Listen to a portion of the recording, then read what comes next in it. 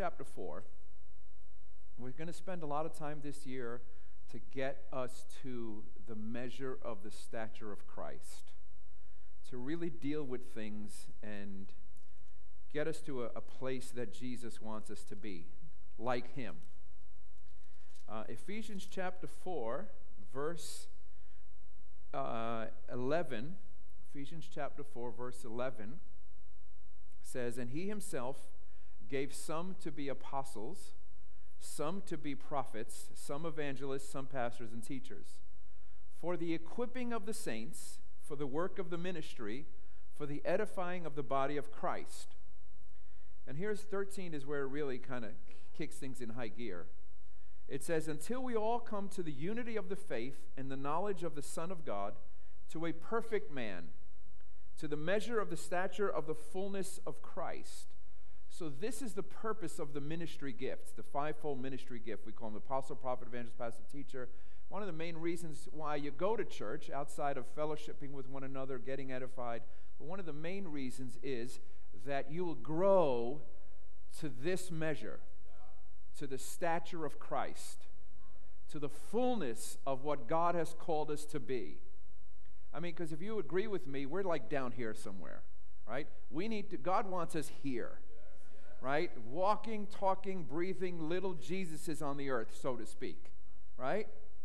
Where the Bible says, 1 John 4:17, "As he is, so are we in this world." And he says, let your light shine. You're the salt of the earth. Well, I don't think we're very salty. I don't think we shine bright enough. If we did, there's a lot of things I think that we could avoid or deal with. We're supposed to deal with things on this earth. God left us here as his government. The word church in the Greek we know is ecclesia, but the church was the Greek government in Athens. That's what they called it. Back in 504 BC, the government in Athens was called church. And the church got together and they dealt with things in Athens. So God left us here and he says, you're the church. He says, and whatever you bind on earth will be bound in heaven. In other words, he says, you deal with these things. I've left you, my government, on the earth to bind things, to loose things, to lay hands on the sick, if you take up serpents, they won't hurt you. If you drink any deadly thing, it won't hurt you. To speak in new tongues, our shadows should heal the sick, like Peter. These are supernatural things that we should be walking as the government of God on the earth. Thank you for your amens. Now, granted, we're not there. We should be there. I mean, I've been a Christian since I was 24 years old. That's a lot of years. I should be there. A lot of us should be there. I think I've wasted maybe decades on some things that I should not have wasted my time on. I don't want to spend time in church just doing routine. I want to grow to the measure and the stature of Christ. I don't want us to be just routine. When you come every Sunday, you're going to change. Now we've walked into a new year, right? 2022. 2021 is gone. 2022 is here.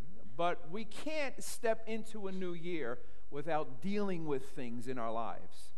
The only way we'll come to the stature of the fullness of Christ is if we get rid of the things that are preventing us to be like him.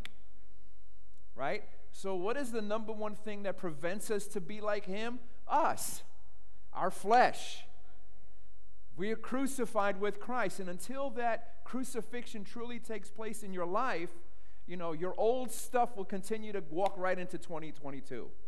How many of us just took whatever baggage we had in 2021 and walked into 2022? We did it from 2020 to 2021. We do that every year. But we can't get up to the measure of the stature of Christ until we deal with the baggage in our lives. Amen? So go to Philippians chapter 3. We have to deal with this stuff. Philippians chapter 3. Listen, there's a lot of people that just don't like to confront their issues. They're non-confrontational. They don't want to acknowledge they have a problem, right? One of the things about an alcoholic, they always say, is first thing is to acknowledge you have a problem, right? Listen, as people, we have to acknowledge we have a problem. this is why one of the things that 2 Corinthians 5 says, Paul was very adamant. He says, if you're a new creature, if you're born again, you are a new creature in Christ. All things have passed away. But why is it that we keep dragging that old stuff into our lives? Why is all that dead stuff still with us? That keeps us from the measure of the stature of Christ. There's nothing dead in Christ. He left it in the grave. When he was raised from the dead, that's a resurrection-powered Christ. It's a Christ full of life. And we need to be there, but we need to let the old die. Now look at Philippians chapter 3, verse 13. It says, brethren, I do not count myself to have apprehended. But one thing I do, underline this word, forgetting those things which are behind and reaching forward to those things which are ahead. So notice what Paul says. He says, there's no way. He says, I'm still going for the prize, right? Because he talks about me. He says, I press toward the goal for the prize of the upward call of Christ, right? He says, I'm still going for the prize. I'm not giving up on a prize, but there's certain things that I need to forget. Because if I don't, I'll never finish my course. I'll never run my race because I'm still dragging all this weight with me. Now, notice the word he uses. He uses the word forgetting. Look, forgetting those things which are behind, right? Interesting about the Greek word for forget. We always think about it as, let's just forget it and not deal with it. Right? You know, if we have issues, things we grew up with. Let me give you a quick example of what I mean. So there's a young man who grew up who was born in the 1880s in Germany. His dad used to beat him constantly. All throughout his young adult life, his dad used to beat him. He was a little smaller than everybody else. He was very non-athletic, but he was very creative. He had this gift inside of him to draw. He loved to draw. He was an artist. His dad would see him, because his dad was a tough man. His dad would see him just sitting there drawing. His dad would take the thing, rip it up, and beat his son. He says, no, that's not what my son's going to be. He's not going to grow up to be an artist. He says, you're going to grow up to be a tough man. His dad would beat him so bad that there were many times at night there would be blood in his urine. His dad beat him one time so bad he was in a coma for 3 days in the hospital. So it was a repetitive thing. His dad was such a nasty person. But he decided as he's growing up, he says, I'm not going to be killed by him, but I'm going to kill him one day. As soon as I get old enough and smart enough and strong enough, I'm going to kill my dad one day. Sadly for him, or unfortunately for him, the dad died young unexpectedly while he was a young kid. But he still had that rage inside of him. One of the things he found out about his dad from his mom was that his dad was the product of rape. Praise the Lord. Just hit the X on the side. Or hit the mute button on the keyboard. There we go. All right. So, praise the Lord. So one of the things that he found out, oh, I thought that was another sound. What is that?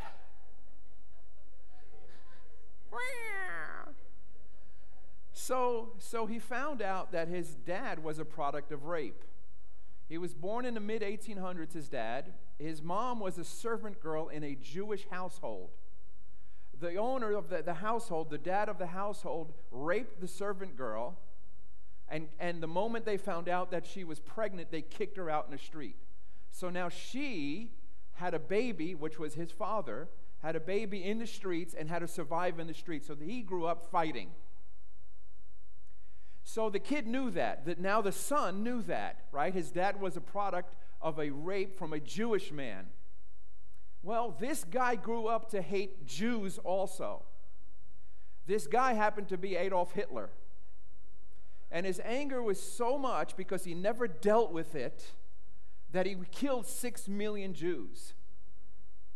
I want you to think about how evil sometimes is an event that takes place in our lives, baggage that we carry that can foster up so much hate, that can foster up so much flesh, that even when we come to Christ, because we know we have to, we can't deal with it ourselves, we come to Christ because we have this evil in our lives, yet now we're in Christ and that evil still lurks. Because we don't deal with it. We kind of just put it away and we put on a Christian face. We don't acknowledge the power of God that can fix that.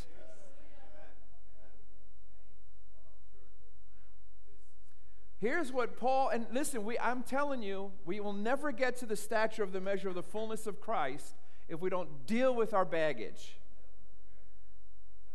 We can't just say, well, I forgive and let's move on.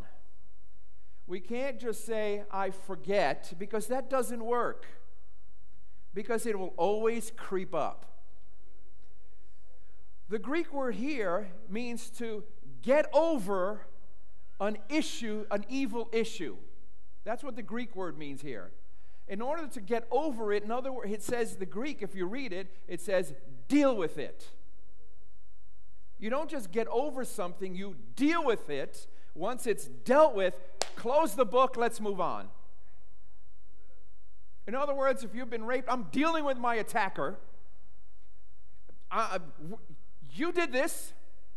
Now we're done with it. I'm moving on. I forgive you, but I'm facing my attacker. In other words, you need to face your sin. Let me tell you something. When you come to Christ, you're facing your sin because he became sin for us. And until you face him, you'll never deal with what's inside of you. When you look at Christ, don't look at this wonderful, great man, which you know what I'm saying. But look at the scars. Look at the nails. Look at the ripping in his back. Look at the thorns. Take focus on that. I'm like, that's my sin. My sin did that. The man who sinned against me did that. Yeah, that's what it looks like. But now I'm dealing with it and I'm moving on. That's the evil. Listen, didn't the Father turn his back on Jesus because he saw the evil of man on the cross? But God said, here's what we're going to do, son. We're going to deal with their sin. Do you realize Jesus just didn't say, okay, you're forgiven, let's move on. He said, no, I'm going to deal with your sin. How? Head on, I'm going to hell and face that guy.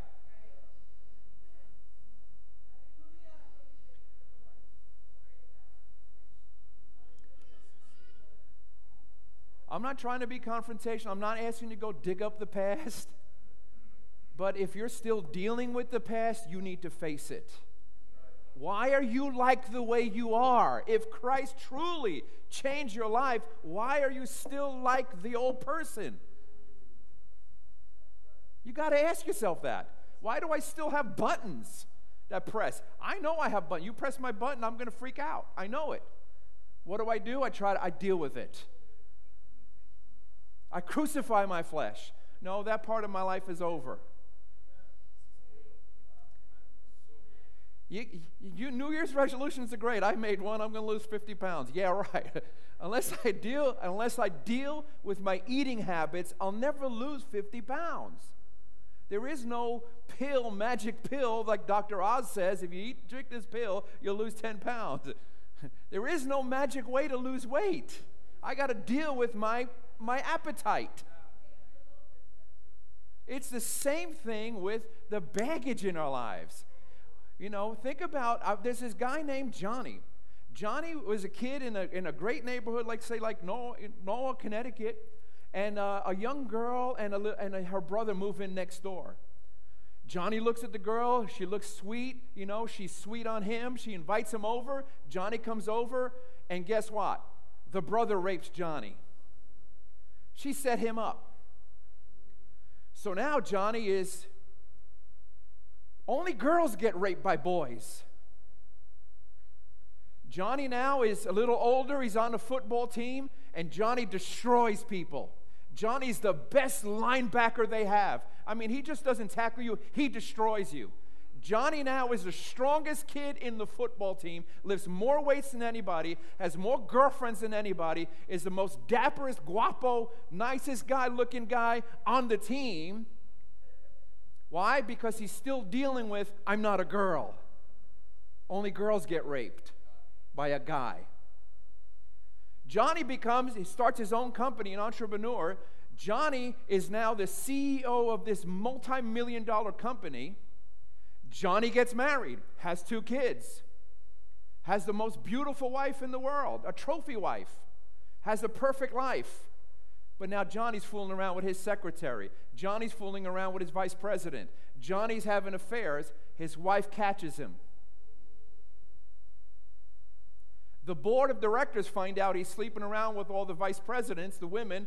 They fire him. Johnny goes to counseling. I don't know what's wrong with me. I just have this, I'm just a strong man. I'm a man. No, Johnny, what's going on inside of you? Finally, Johnny comes to Christ, and the pastor says, Johnny, there's something else going on, and you need to deal with it. Johnny breaks down and cries and yells in the middle of church, I'm not a girl. Johnny's now 40-something years old, successful, good-looking guy, but guess what? As a kid, he thought he was a girl because something was done with him, to him. How many of us, something happened to us as kids? How many of us can't have a relationship, go from guy to guy to guy to guy, girl to girl to girl to girl? How many of us can't come to Christ fully because we don't want to lay aside our baggage?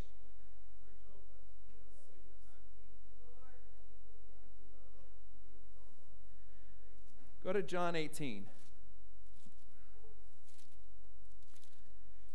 Now I'm going to share something which, well, actually, excuse me, go to Mark. Go to Mark. Go to Mark chapter 2. Sorry, Mark chapter 2. God bless you. In Jesus' name. Mark chapter 2. Everybody with me? Everybody online? Good? You didn't leave, did you? Praise the Lord.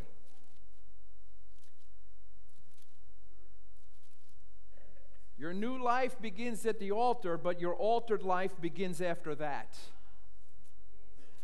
You want a truly altered, be a Christian life? Yeah, time to start dealing with stuff, and let's make some changes. Let's be different this year. Let's stop being manipulated by the devil in our past. Yeah, it happened to you. Johnny was raped. It happened. And Johnny, you're not a girl. Until Johnny came to the acknowledgement, no, I didn't let that happen to me. But it's not my identity. My identity is in Christ. Are you, what did I say, Mark chapter 4? 2. Mark chapter 2. Praise the Lord. Mark chapter 2. Remember the guy who was paralytic? Verse 1. Mark chapter 2, verse 1. And again he entered Capernaum after some days, and it was heard that he was in the house.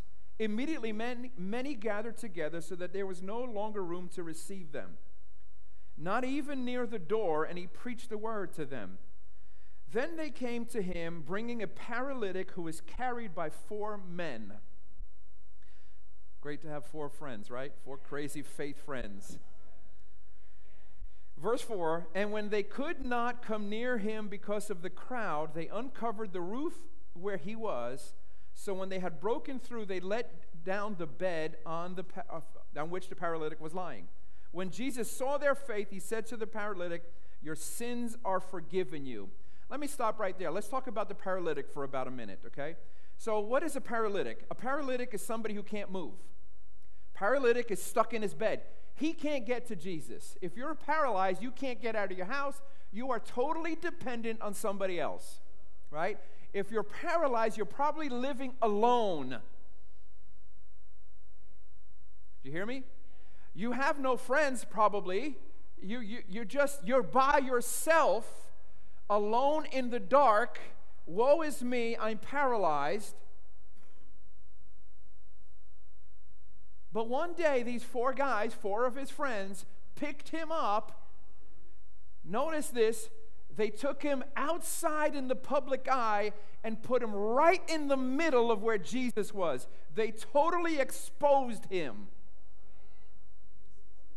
He's not hiding in this house. He said, hey, can you guys get Jesus to come here? You know, I don't want people to see me in this condition.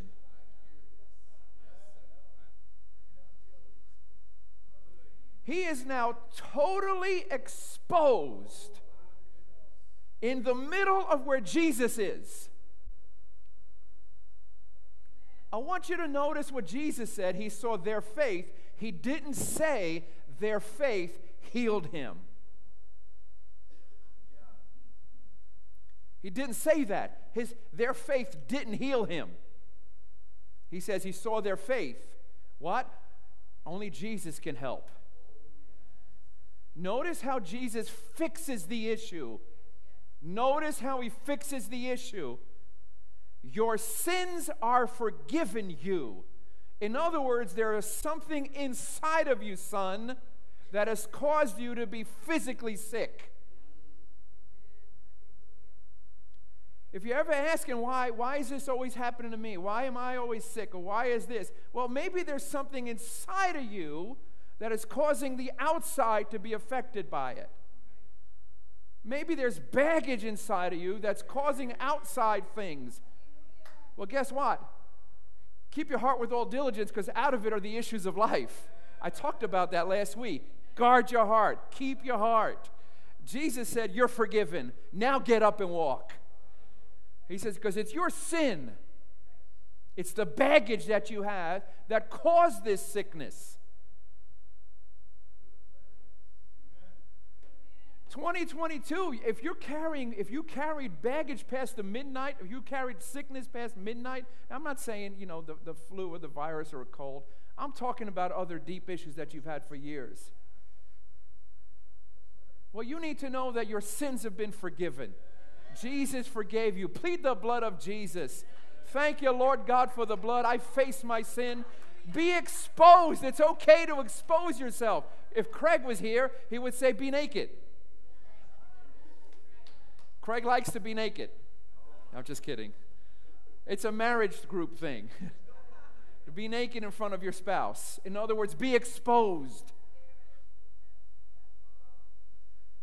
People come to Jesus, right? And they just no, don't go there. Nope.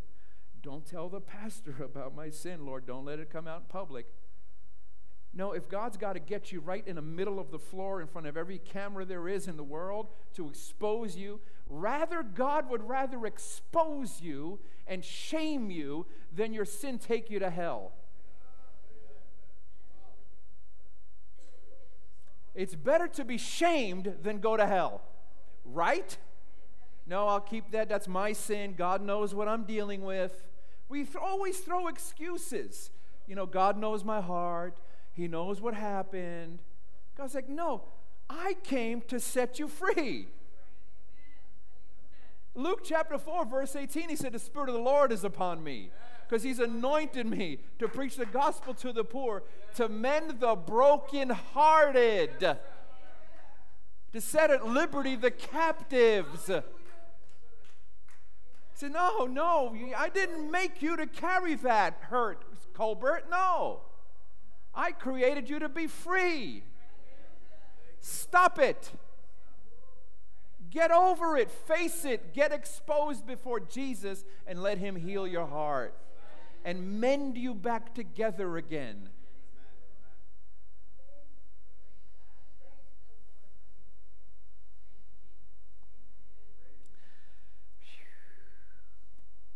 All right, go to John chapter 18. Everybody good so far?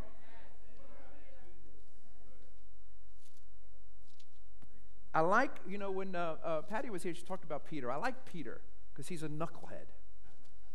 You know, he always opens his mouth and says something. He sticks his foot in it, right? But let's look at how, remember, we admired Peter. When he was filled with the Holy Ghost on the day of Pentecost, he got up and preached the greatest message ever recorded in the Bible. 3,000 people got saved after that. He walked on water. His shadow healed people. I mean, chains were broken. He walks out of prisons. I mean, come on, the man was amazing. But he was a total screw-up before that. He was a total failure. And he committed one of the ultimate betrayals to Jesus while Jesus was going through the courts. We say Judas gave the Judas kiss, right? He betrayed Jesus. But Peter denied him 3 times. Right in front of him. His best friend. And how Jesus healed his heart is amazing. Peter became Jesus exposed him, but he never condemned him. He healed his heart. But actually, he let Peter heal his own heart. John 18. Everybody there? Let's take a look. John 18. Everybody good? Okay. John 18, verse, let's see, where is it? I have it written down. It's verse 15. Ready? Oh, I'm in Acts. Oops, that's why it doesn't look right. Okay. John 18, I knew it. Anyway, he says, and Simon Peter followed Jesus, and so did another disciple. Now that disciple was known to the high priest and went with Jesus into the courtyard of the high priest. So notice they're following Jesus. They're seeing him in shackles and chains and being brought to the high priest. He says, but Peter stood at the door outside. So he's outside watching him. Then the other disciple who was known to the high priest went out and spoke to her, and who kept the door, and brought Peter in. Then the servant girl who kept the door said to Peter, you are not also one of this man's disciples, are you? And he said, not me. Nah. Can I ask you a question? She's a servant girl, and I'm not putting her down. Why do you have to lie? What is she going to do to you? Why lie? You wonder why somebody outright lies to you. Like, come on, you don't have to lie. It was stupid to lie. This is dumb. Did you go to Popeyes yesterday, John? No, I didn't, John likes Popeyes. We're trying to get him. He's addicted to Popeyes now because it's across the street from where he lives. No, not me, brother. I only go on Tuesdays. That's what he tells us. I only go on Tuesdays. It's like, John, don't lie. We saw your car in the drive-thru. We know you were at Popeyes. We know you get nuggets and stuff. Come on, John. Come on. He loves the biscuits. Red beans and rice. Come on. Did you have the spice one or the non-spicy one? And John's like, I got to go to the bathroom. Yeah, you had the spicy one. He had the spice. He had spice. Why is Peter lying? This is the guy who can save him. Baggage. It's baggage. How many of you do these stupid things and like, I don't like doing that. I don't know why I keep doing it. I thought I had it. Even Paul said in Romans, the things I don't want to do, I do. The things I do, I don't want to do, I did do and do and all these do's, and I don't. He says, but I did it. It's like, come on, stop. When am I going to break this cycle? Why did he have to lie? Verse 18. Now the servants and officers who had made a fire underlined this. They made a fire of coals and stood there. Underlined that. A fire of coals, and stood there. For it was cold, and they warmed themselves, and Peter stood with them and warmed himself. The high priest then asked Jesus, so he's watching everything. He's right there. Drop down to verse 22. And when he had said these things, one of the officers who stood by struck Jesus with the palm. Go down to verse 24. Then Annas sent him bound to Caiaphas the high priest. Now Simon Peter stood and warmed himself. Therefore they said to him, hey, you are not the one of the disciples, are you? He denied it again. and said, no, not me. Not me. Nope, not me. Guy must look just like me. You know what they say? There's always a twin in the world. Not me. One of the servants of the high priest, a relative of him whose ear Peter cut off, said, didn't I not see you in the garden with him? You look just like him. Peter then denied it again, and immediately the rooster crowed 3 times. The ultimate betrayal, the man who saved your hiney just a few minutes ago by healing the Roman soldier's ear, who you cut off. You could have been to jail, but he got rid of the evidence for you.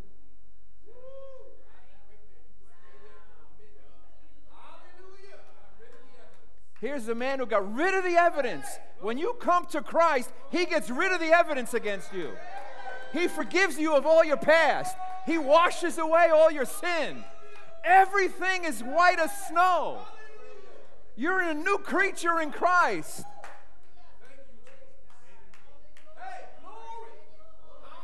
Jesus got rid of the evidence. He sliced the guy's ears off and he goes, I don't see no ear broke. God, did you? I didn't see anybody. I saw no, you didn't.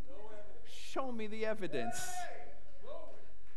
There's no evidence that you ever sinned because the blood washed it all away.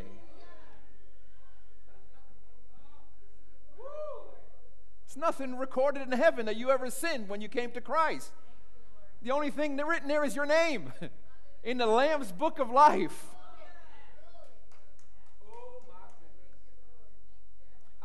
He got rid of Peter's evidence. Yet Peter denied him 3 times. Let's go to John chapter 21. Let's finish this up. Let's see how Jesus dealt with it. How Jesus exposed Peter. John chapter 21. Verse 1. It says, after these things, Jesus showed himself again to the disciples at the Sea of Tiberias. In this way he showed himself. Simon Peter, Thomas called the twin, Nathanael, and so on, and 2 others of his disciples were together. Simon Peter said to them, I'm going fishing. They said to him, we are going with you also. They went out and immediately got into the boat, and that night they caught nothing. Let me just kind of give you what's going on up to this point, because I missed a couple of details that I just want to throw in so we don't have to read. Jesus rose from the dead. It's now 8 days later. Let me ask you something. Who was at the cross when he was crucified? It wasn't Peter. Peter wasn't there. Why? He was full of shame. He ran from Christ. John was there. The ladies were there, Mom, Magdalene, a few other ladies, right? Peter wasn't there. Why? He was ashamed of himself. I can't believe I did that. Man, I can't believe I keep falling to that same sin. I can't believe I denied the Master. He loved me. He erased all the evidence. 8 days later from the incident. This is 8 days later. Peter now, listen, 8 days he's been thinking about what he did to Jesus. And what does he do? What is Peter? He's a fisherman. What does he do? He goes back to his old life.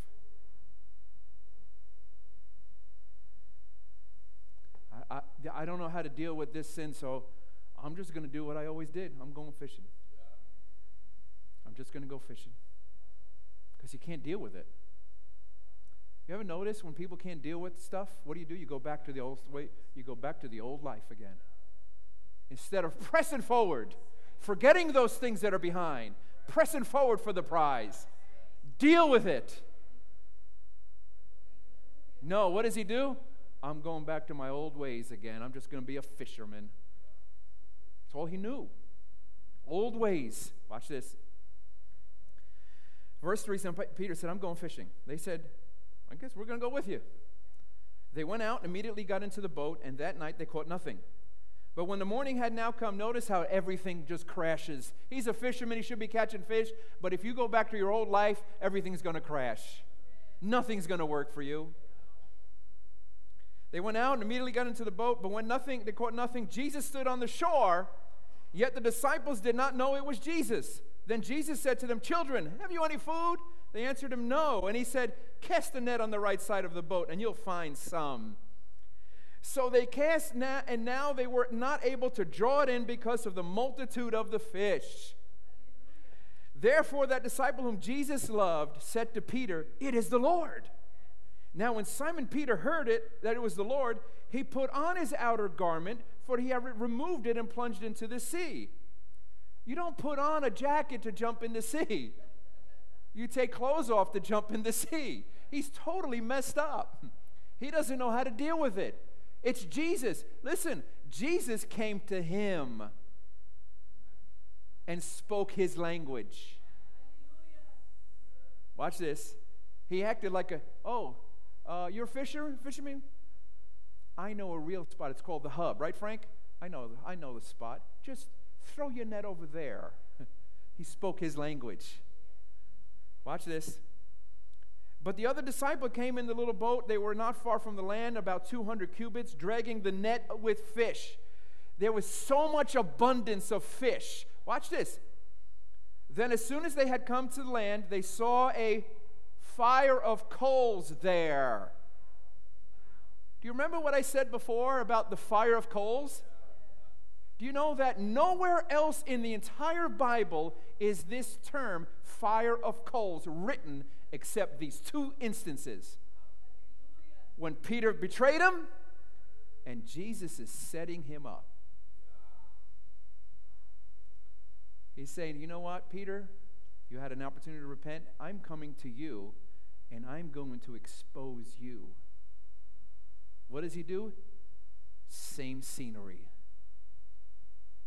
Fire of coals. Peter looked at the fire of coals and probably said, you ever notice how something, it jogs your memory of a past hurt, a past sin, a smell,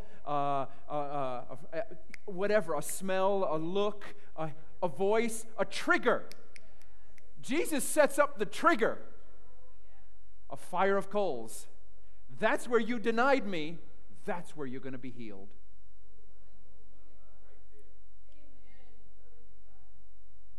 Watch this. Hold on. Let me continue.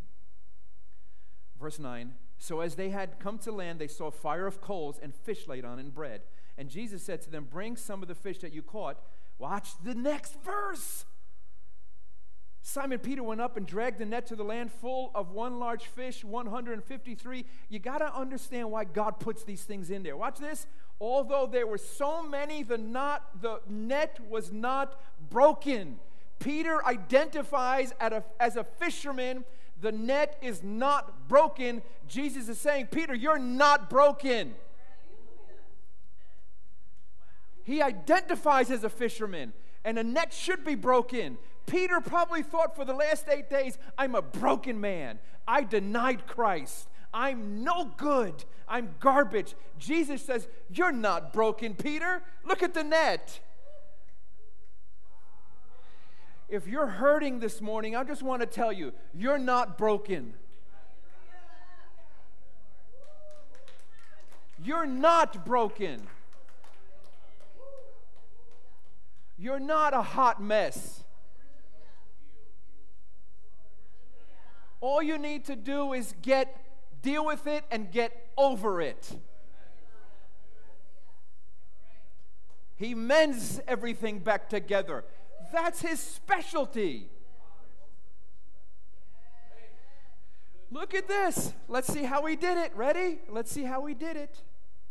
So here's the scenery. We're almost done. Here's the scene. I'm Jesus. Hot coals, fire of hot coals. Peter's dragging the net that's not broken. He comes and sits at Jesus right to warm himself. He's by the fire. And Jesus said to him, come and eat breakfast.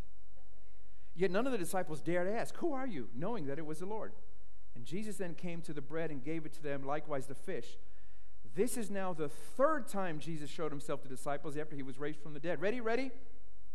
So when they had eaten breakfast, Jesus said to Simon Peter, Simon, son of Jonah, do you love me more than these? Peter said, "Yes, Lord, you know that I love you." He didn't say, "Peter, you denied me. I got an issue with you." He didn't bury Peter. Do you know what I'm saying? He didn't nail Peter. "I got a bone to pick with you." He didn't replay it and condemn him. And what they say, right? You got to break somebody down and bring them low before you can bring them up again. No, he didn't break him. He just said, "You're not broken, Peter. Do you love me?" And Peter's broken by now on his own. He says, "Yes, you know I love you, Jesus." He didn't say, "I'm so sorry, Lord, forgive me for denying you." He denied him 3 times. How many times did Jesus ask him if he loved him? 3 times. For every time he denied him, he said, "Do you love me?" "Yes, I do. Yes, I do." "Do you love me?" "Yes, I do. Yes, I do." "Do you love me?" "Yes, I do. Yes, I do." Peter's free. Peter goes on and was a powerhouse after that. A changed man.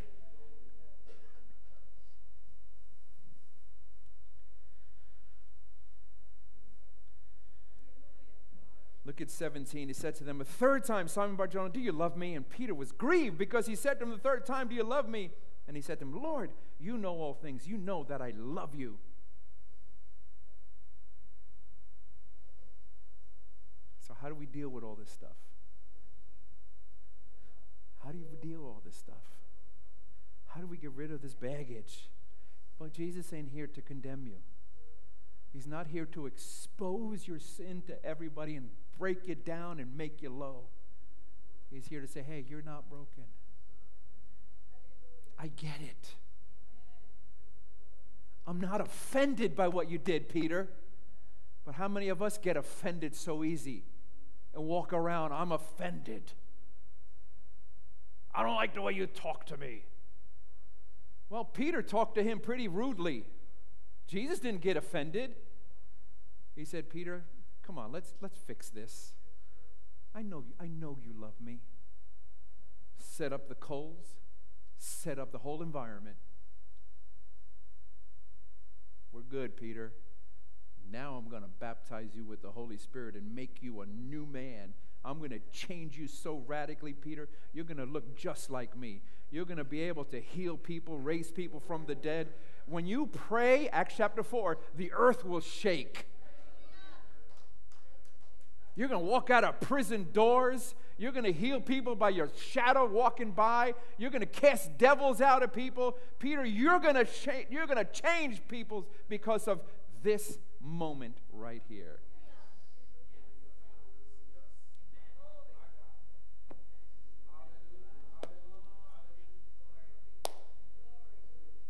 I don't know what you're dealing with, but I'm just going to ask you this straight out.